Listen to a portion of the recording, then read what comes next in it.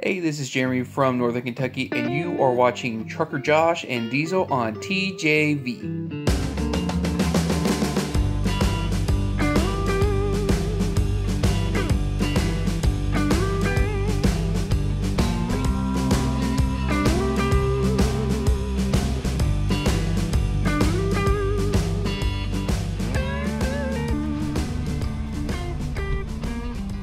Good morning, everybody.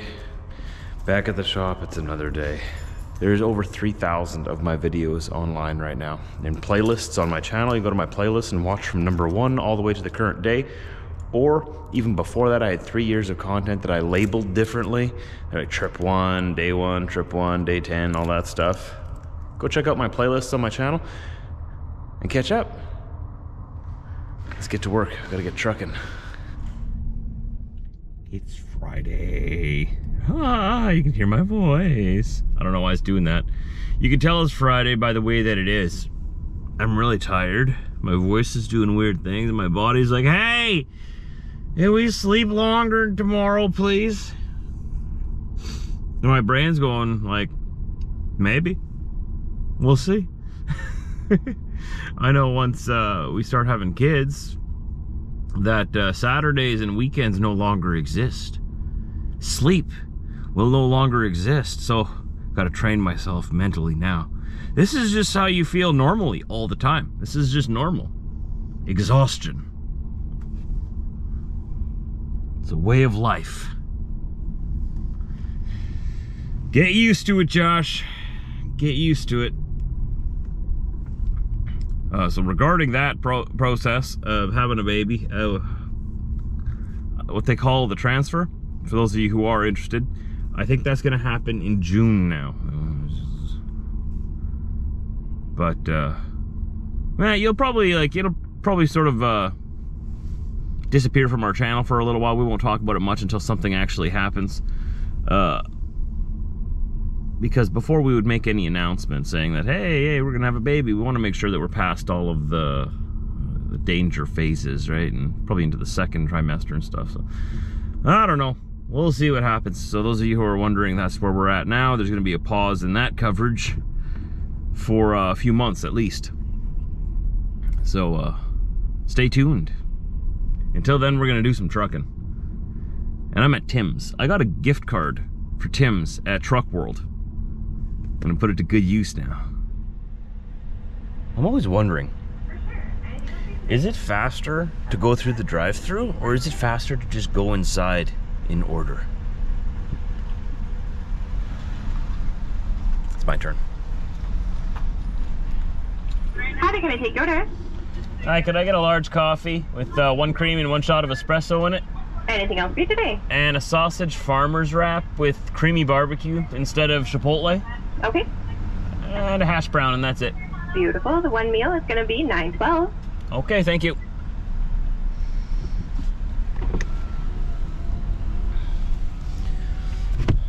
Because sometimes I'm like, oh, there's a long lineup in the drive-thru. I'm going to go inside. That'll be way faster. There's nobody inside. And then you go inside and you order, and you see the people that were in the drive-thru all get their stuff and leave, and you're still waiting for your stuff. Because I think they prioritize the drive-thru, right? I don't know how these things work. I'm not a scientist. So I found that at some locations and at some times, it's faster just to wait in the long lineup and go through the drive-thru. But then other times, somebody orders Thanksgiving dinner in the drive-thru, and then the drive-thru line is held up for like half an hour while they prepare Thanksgiving dinner for them. Pass them like 25 bags out the window. Really?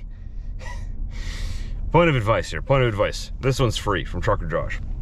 If you go through a drive-thru anywhere and you're ordering a large amount of food, like several meals, like maybe you're getting food for the office, or you're getting food for your entire family of 16 children, or you know, you're getting Thanksgiving dinner for your entire extended family and the gathering. If you don't mind, go inside. Go inside. Park? Go inside and order that stuff inside so that you're not holding up the drive-thru for everyone else. But that's just, you do you, though. That's just what I would do, okay? You do you. No judgment here, but a little bit of judgment. I just thought of something, too. For the drive-thru, for people getting, like, a meal for a big family, I don't have kids, so I didn't think of this. But I probably would think of this someday when I do have kids. It may be that they have children inside the car with them, and that's why they don't want to go inside. Because there's maybe just one parent in there and like 3 or 4 kids, and going inside would just be chaos. So they gotta order food for everybody from the drive-thru. Okay? I think I understand that one. So be more understanding, Josh. Be more patient. Be more patient. But all the other excuses don't count. Don't count. Go inside. So today's been a nightmare, but at least it's not a nightmare I had to spend alone. That's Caden back there. We're gonna go say hi to him in a bit. The guys call him Junior. It's our newest guy. He's actually doing really good. Nightmare. This is what a nightmare looks like. This is what nightmares are made of. So we spent all day here tying these down. Another coworker, Rick, was here before. He's already gone. Nightmare. Let's tie this all down. And don't forget all the little details in there too, right? Oh, because they won't forget about you. Oh, those little details, they'll get you. And it started to rain now too. It wasn't raining most of the time we were here, but look at this mess. Look at this mess. Gotta bring this back to the yard. Someone's taking it away. And Caden's got a similar nightmare up there. He's our newest driver. He's like 20 years old. I wish I was as mature and responsible as him when I was 20 years old. Man, I would be so much further in life already. He's gonna go places. Tell you what. This is Caden, or Junior. Hey guys. What do you think of the load? Nice, eh? Yeah. Oh, no. No, it's not nice, but Well, we got it no. done. Yeah, we got it done. He did this all by himself. Did a good job. We have 4 trailers like this here that we got to take back. So we took 3 today, and I'm guessing the other one's coming Monday. So how long you been trucking? Just a year now. Yeah. Are you? And 6 like months it? at Keystone. Yeah, I like it so far. Okay. Yeah, yeah. Flat decks for sure. Good spot to get into. You only Always been. something different to tie down. That's for sure. It's always something different. You guys have seen in the videos. It's always something different. But he's doing good. Doesn't complain. He just comes to work. Comes in every day. Gets the job done. I was just telling them, I wish I was as responsible as you when I was 20. Man, I'd be like a successful business owner by now if that was the case. When I was 20, I was thinking about anything but work. But here we are today. He's driving a 3068 right now. He was in 2025, but I know the camera doesn't really show you, but he's like 8 feet tall. Yeah, that truck's too small for me. I'm always banging my knees on the dashboard. How tall are you actually? I think 6'3". 6'3". Yeah, so the Volvo's a better fit. I'm 5'10", so he's taller than me. Yeah, way taller. So the camera doesn't quite show it. People, like when they met me at Truck World, some of them, they didn't know how tall I was. And then some of them thought I was taller, some of them thought I was shorter, but they all thought I was fatter for some reason. Really? The camera does add weight, I guess. I am kind of fat, but that's okay. We'll work on that. But yeah, this is what we've been doing today. Maybe we'll just call this vlog Nightmare. How about that? See if I can get a good thumbnail of both the trucks here. There you go. Right there. So we're gonna head back now, keep an eye on each other. And it's Friday, so after this we gotta go home and have fun for the weekend. Yeah. All right, I'm gonna follow him. Keep an eye on everything back here. And off we go.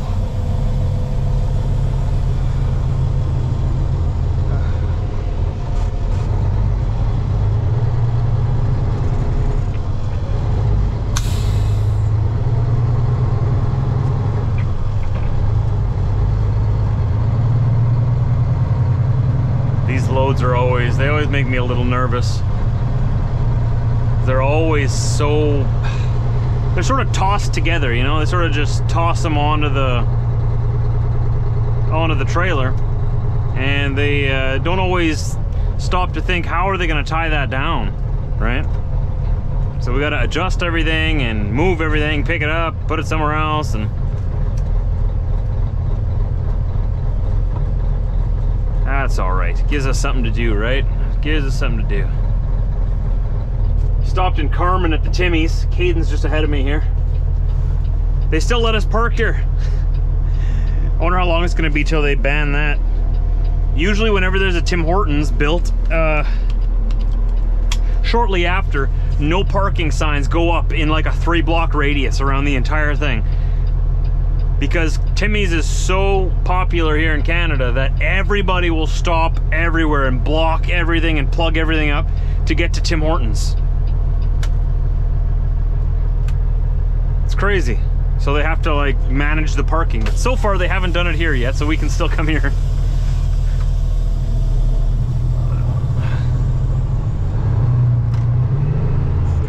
Get into traffic here. There it is. I don't know if this is new or if it's been recently redone or what, but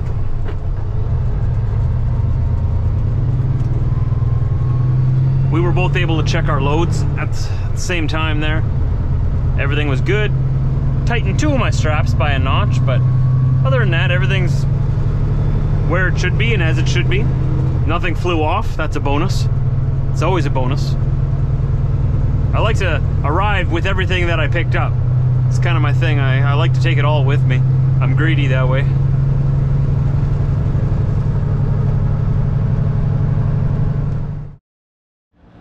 I'll wrap this up here. Didn't vlog much during the day because it was a hard day. It was hard work, and those loads were nightmares, but we got it done. Caden is an excellent guy to work with. He was a great hire. He wants to work, and he's a hard worker. He shows up every day, and he gets his work done. And he's willing to learn. He's open to learning new things. Just wants to gain experience. You know, he's gonna go places in life. If I was as mature and responsible as him when I was 20, I think we would have already had our house built. I think I'd be a little further in life than I am right now, like a couple of years ahead of where I am right now. And I thought I was kind of responsible already. You know, I've been a hard worker, working full-time, driving trucks since I was 18. And, I got distracted a lot easier, I think. Great guy to work with. He's become a good friend of mine. And, watches the channel too, so I guess I should say, what's up, Caden? I see you there. Well, he did tie his whole load down on his own. I didn't help him at all. Our coworker Rick was there as well. I gotta ask him sometime if he wants to be in a video. He probably wouldn't mind. I haven't asked him yet though, but I always ask permission before I put my coworkers or people I know like focus directly in the vlog. I want to make sure I get permission from people. I can't just walk up to them with the camera and be like, hey, how's it going? You're on YouTube for the rest of your life and the rest of time. Some people really don't like that. And it's a lesson I've had to learn over the last like 10, 11 years of vlogging. I've had to learn, you know, that it's best to make sure people are okay and they understand what you do. To understand what I do. This is my job. I don't like calling it that because it's more of like a hobby, but it's turned into what I do every day. It's part of who I am. And not everybody wants to be a part of that, and I'm totally okay with that because it's their decision, right? But if they do want to be included, and I'm happy to include everybody, because, you know, the more the merrier. I want to share as much of my life experience with the internet as I can. Like I said to Leo in our interview on trucknews.com. Have you guys checked that out already? Go to trucknews.com and check out the interview there from Truck World.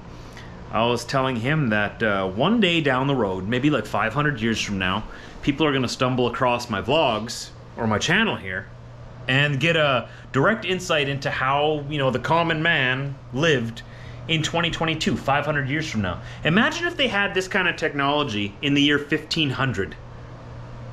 Like, that was a crazy time in Europe. We were out there, and I don't think my family lines had been kicked out of Germany then yet. But I think that was right around the time of Martin Luther, right? When Protestantism like exploded and the Catholic Church broke up into the Protestant and Catholic, and the world was a completely different place, and Europe was just a mess, right? Not that it's some parts of Europe right now are a mess again, but we'll fix that. We'll fix that yet. But on the whole, the world's gotten a lot better in the last 500 years. But imagine if we had this technology in the year 1500 or 1522, exactly 500 years ago, and we could get a direct link and just watch first-hand view of what just the common person in 1522 lived, how they lived, what their life was like, what they did for a living every day, what their family life was like, what their accents were like what their language was like, because language changes over time as well. I hope in 500 years from now, if they find my videos, that they can still understand my English, because English will have probably changed by then, right? I don't know. I'm hoping that one day down the road it can be sort of something I can leave behind. And it's just that everything is digital nowadays, right? And it kind of worries me, because if we ever go into like let's say the worst happens, nuclear war, the whole world's destroyed, or maybe another asteroid comes, hits the Earth, everything's destroyed, and all of my videos are on digital files, on SD cards, right? Or in like external hard drives. If the whole world gets wiped out and like me and a couple of thousand people are left on the Earth, I don't know how to create a hard drive. I don't know how to make a computer. All of those videos would be on this little box in this hard drive. I have no way of accessing them or watching them. It's crazy. That's why I want to start printing off photos as well for my family and create photo albums, physical pictures. Because yeah, you can put them in like a little digital card and stuff, have thousands of pictures in there. But what happens if the world is destroyed one day and no one can ever access those pictures? They're lost forever because no one knows how to make a computer. And you know, there's no hard copies anywhere. Get what I'm saying? These thoughts cross my mind. Not just a trucker. I'm actually a deep thinker. That's enough of that deep thinking. My brain hurts. Okay, I'm gonna go put this video together and then I'm gonna head over to the shop. I got some work to do. Got some polishing to do. Cleaning. Thanks for watching today, everybody, and we'll see you next time. Take care. Don't forget to subscribe. Hit that like button. All those fun things down below in the description. There's all the links. I'm tripping over things. All the links to all of my social media. You can go follow me in all of those. All of them. I need followers. Especially on my TikTok. That's supposed to be the new raging app right now. As of filming this, I have like 850 followers there. If you use TikTok, you can find me there. My link is down below in the description, or you can just search up TJV TikTok on TikTok. I make videos there too. I'm everywhere. It's exhausting.